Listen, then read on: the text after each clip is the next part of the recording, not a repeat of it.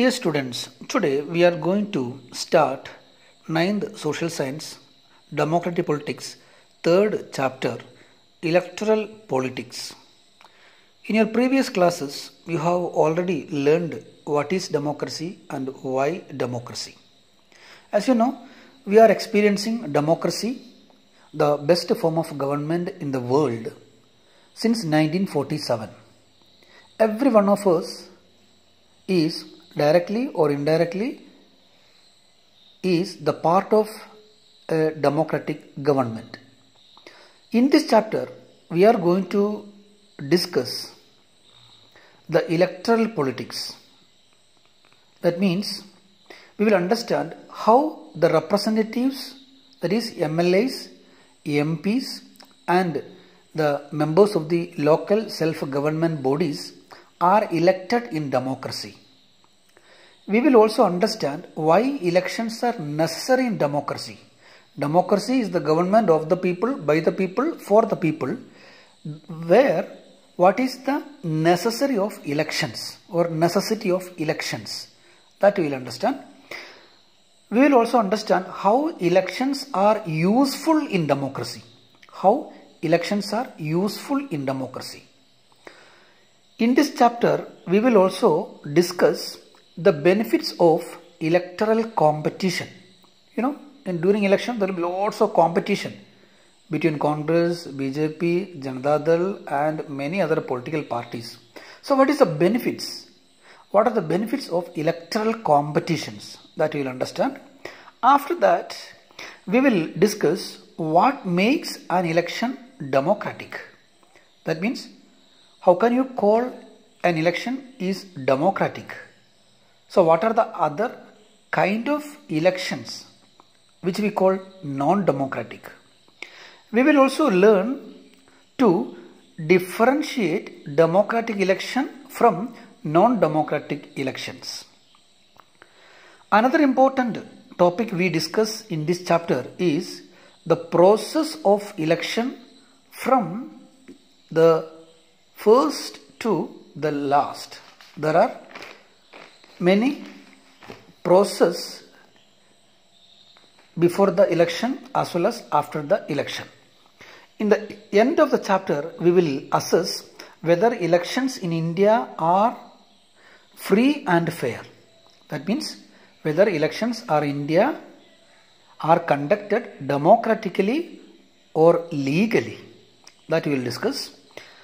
And in the end, we will also discuss the role of Election Commission in ensuring free and fair elections. Election Commission is the government authority that has the responsibility of conducting election in India. So we will discuss whether the Election Commission of India is ensuring free and fair elections. Now let's start the lesson. Why elections? Under this topic, we will discuss first a story, that is Assembly election in Haryana. Assembly election in Haryana. Now let's hear the story of Haryana. The state Haryana situates near Delhi, Punjab and even borders with Rajasthan. This story happened actually in 1987. 1987, around 33 years back. Actually, Haryana state was ruled by Congress party since 1982. Congress party, at present Rahul Gandhi or Sonia Gandhi, their party. Haryana state was ruled by Congress party since 1982. During that time, Chaudhary Devi Lal, you can call him Devi Lal, was the opposition leader. Opposition leader means, at present in Karnataka, Rudrappa is the chief minister and Siddaramaiah is the opposition leader. So during that time, Chaudhary Devi Lal was the opposition leader of Haryana. So as an opposition leader, what he did was, he led a movement. Movement means associating a group of people and conducting a function against the existing Congress party. He called it Nyaya Yudh or struggle for justice. Understand? Devilal held a mass movement called Nyaya Yudh or struggle for justice. Actually, it was a technique used by Devilal to mobilize the people or to attract the people towards him and his newly formed party. He formed a new party called Lokdal, L-O-K-D-A-L, Lokdal party. After, what he did was, he formed a front, F-R-O-N-T. Front means a group, joining with other opposition parties against Congress. Why? Because Congress is a strong party, ruling party. They will have understood that he, with his new party, contest in the election, he may not be able to defeat Congress. So he needed support of other small parties. So there were other small parties. So he made a front or a group with other small political parties and contested in the next election in the name of this new group. One more thing, in 1987 election, Devilal used another technique. What he used was, he gave a big promise, an offer to the people of Haryana.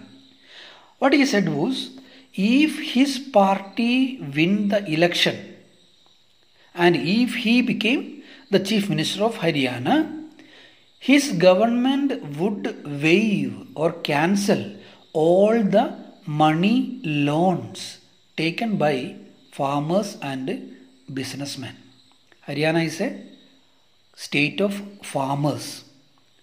Farmers usually take loan from banks, lots of money. Business people also take loans. So what Chaudhary Lal said was, if his party win the election, he will cancel all the loans taken by farmers and businessmen. So it was a promise given by him to attract the farmers and business people towards his party against Congress party. Later what happened? The election was held and miracle has happened. Lokdal and allies, other parties, won 76 seats out of 90 seats and Lokdal alone won 60 seats. See the change of politics. A party which was recently formed won 60 out of 90 seats and claimed to form the government. See the condition of Congress, the ruling party, only 5 seats.